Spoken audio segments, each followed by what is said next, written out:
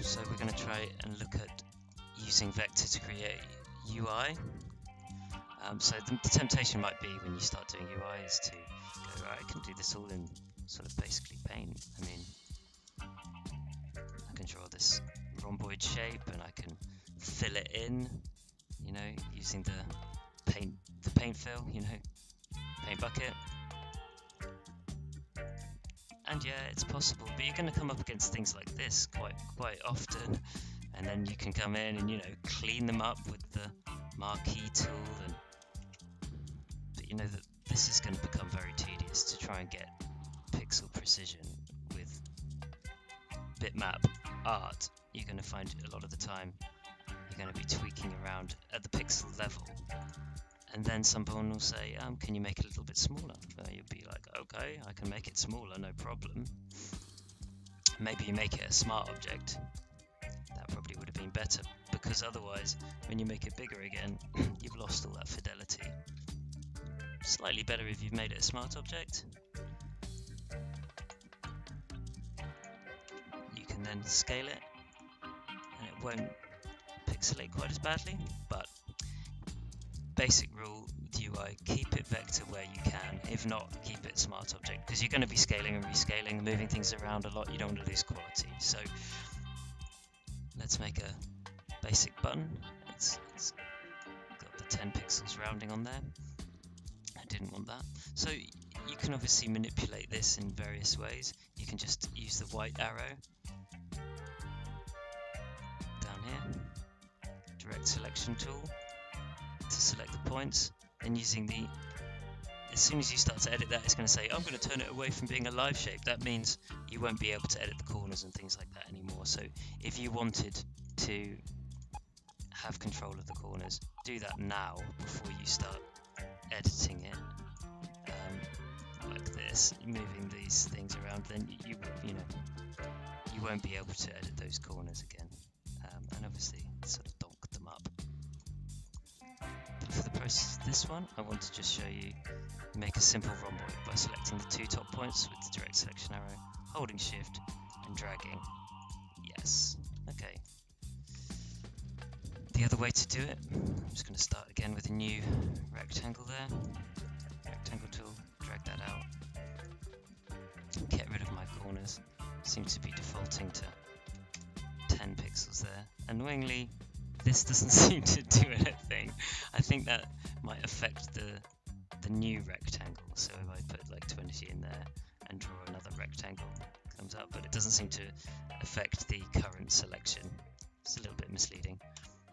So I've got my new rectangle here, and I hit Control T or go to Edit Transform, wherever it is, Free Transform. And then I get these options up here in my bar. I don't know where they'll be on your install. Yeah, maybe if you full screen, it will give you different options there. This one's handy, horizontal, so I can say right, -33 there, and it will put me on a nice slant. Maybe I want a 45-degree slant there. And yes, it will.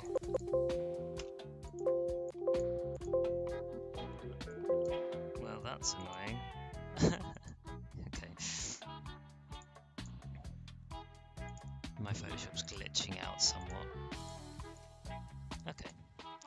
So we've got the shape. I can press the P tool, the pen tool, and then I can get rid of that stroke. I don't want that stroke. But maybe we're going to have 3 of these buttons. Let's just say there's going to be 3 of them running down centrally. But I might want to do some work on just one first. So let's just say you apply some layer styles. Let's add a stroke. I know we just removed a real stroke, but this gives us different options. An inside stroke and a little... Well, let's do the stroke with the shape instead. Okay, let's make it 4 pixels, and let's make it sit on the inside here. Alignment, let's sit on the inside of the shape. Cool. Now let's add... I'm going to just put this on a darker background color. Put everything on a darker background color, I think. And I'm going to lock the So the advantage of vector, one of the advantages is I can change the color of that now. A bit of a lighter grey. Annoyingly, it only shows when you hit OK. That's really something that Photoshop should sort out. It's quite annoying because you can't preview the color. Double click on the layer to bring up the layer styles. Pop an inner shadow on it. Ramp that up. Turn it down. Maybe give us a little bit of definition on there. Do the same with the inner glow. That, turn it down. So with the inner shadow now I can angle it, make it look like there's a light source. Maybe the light source is up here.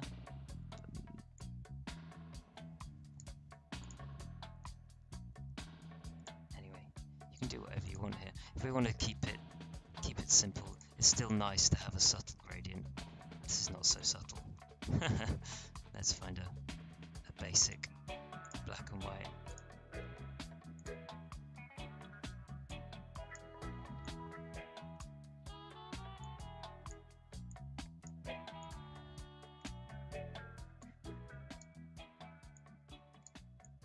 So it's a bit of a large gradient at the moment. Reset alignment. Okay, so we're on an angle. We kind of want a linear there.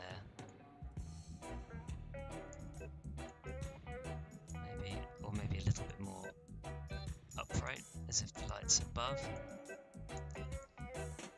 Subtle gradients can be nice, you know.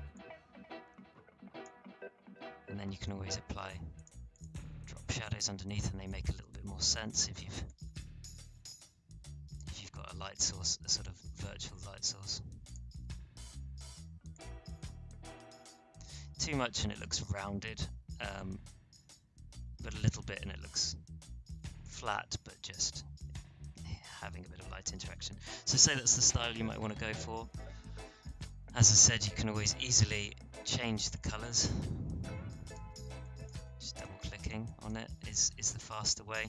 Obviously hitting P and going this way, as I said, it doesn't preview the colors beforehand, so it might be advantageous to just double click.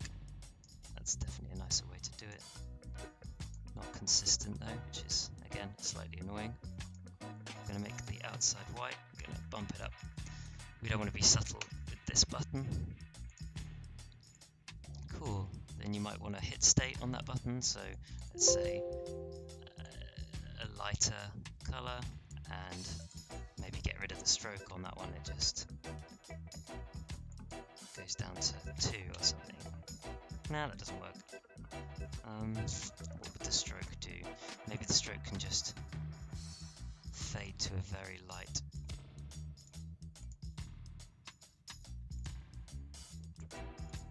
So that could be the hovered, that could be the pressed, and then the normal state could just not have a stroke at all.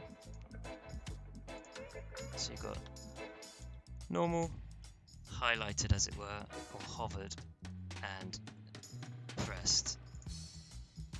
So just always think of your 3 or more states of a button.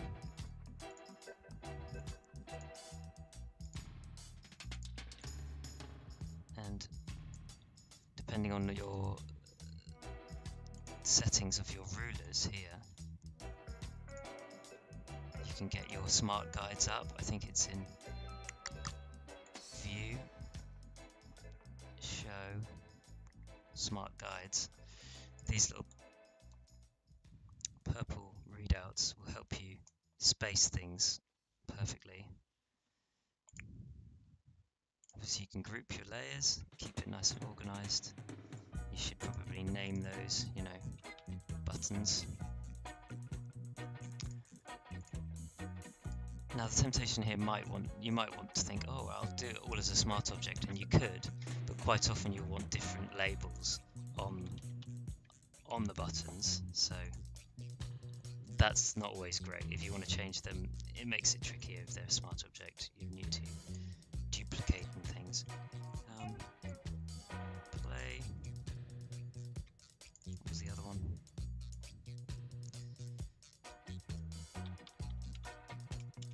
options.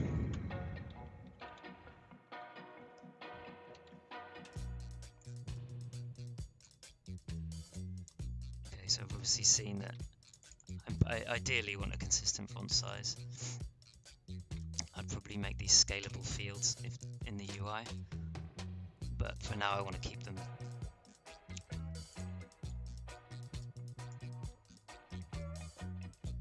And just because I can't think of anything else, this can just be quits.